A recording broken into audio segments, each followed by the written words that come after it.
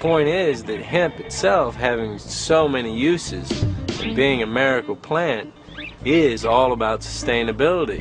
And right now we have what in this world, and particularly in the United States, what I like to call the beast, which is the petroleum, the nuclear, the pesticide, the whole petrochemical, mining quagmire, the industries that are destroying Mother Nature and getting giant subsidies, tax breaks and everything at the same time. We need something sustainable. Obviously our economy is heading in a horrible direction. It's sustainable, it makes sense for the farmers, it makes sense for the environment. That's why I'm into the hemp movement, because I see all the alternatives, and I'd like to see the power get out from the hands of the beast and into the hands of the people. I don't like the marijuana connection in anybody's mind. I raised 3 boys during the 60s, and I can tell you as a family we had trouble with marijuana, and I don't want anything to do with it. And I've got 13 grandchildren, and I don't want them to have anything to do with it. But I think industrial hemp is a crop that the farmers need, and we need it from the environmental perspective. We need it to help stabilize greenhouse gases. We need to use it as a feedstock for biorefineries so we can reduce our dependence on imported oil and petroleum products. We just need it. It's a good crop, and we got to get going, and General McCaffrey's going to figure that out. Well, I think most farmers realize the difference between industrial hemp and marijuana. I mean, I'm a 67-year-old grandmother. I am not interested in promoting or legalizing drugs. Hemp is an industrial crop and should be under the regulations of the United States Department of Agriculture.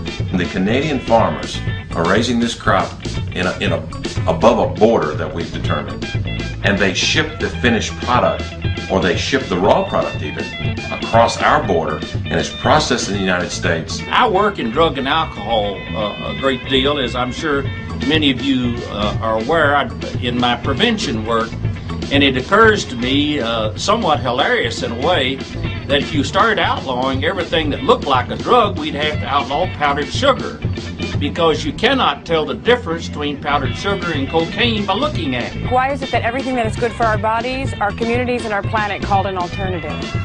An alternative to what? It's an alternative to deforestation at an unprecedented rate, extinction of species at an unprecedented rate. It's like we have to change our languaging and not allow them to call hemp the alternative. Hemp is the solution. It's odd that in 30 countries around the world, including Canada and France and Germany and England, and all of these countries, including Russia, they're able to grow industrial hemp, and here we're relegated to these test crops, like Kentucky. So it's odd, land of the free and the home of the brave. But, we may be brave, but we sure aren't free. I don't think this is sending a mixed message to our young people, because frankly I think our young people are smarter, and I think our young people can easily discern the difference. Industrial hemp gets made into shirts, pants, surfline clothes, into even surfboards. They'd probably be awesome surfboards out of industrial hemp. They know the difference. It's the parents and maybe the bureaucracy that doesn't know. And I'd say, hey, get smart, guys. Industrial hemp is not a drug. And don't try to pawn it off as a drug and try to claim that we're misleading the youth. The youth know better. It's you guys that don't. 1,960 square foot split level adobe house, which has 60% of its volume made from industrial hemp. We have hempcrete blocks and panels, which were made with a formula originating from France. Mix it up and pour it in a form, and you have a strong, cohesive building block. We also have hemp fiber used in our stucco mix, replacing the nylon filaments that keep the surface from cracking. We used hemp for our insulation. We have hemp shingles made in Canada, guaranteed for 50 years. They look just like cedar shake shingles, and they're easy to work with. and very strong. I'm happy with this plant. I'm happy with what we're doing, and look forward to continuing despite the objections of people that have no knowledge, connection, or interest in the Pine Ridge Indian Reservation and Indian country in general. There was a reason that the powers that be put that plant here, and to eradicate it from all over the planet is not exactly what the big guy had in mind, if you know what I mean. I mean, he puts it in there, and why should we take it out?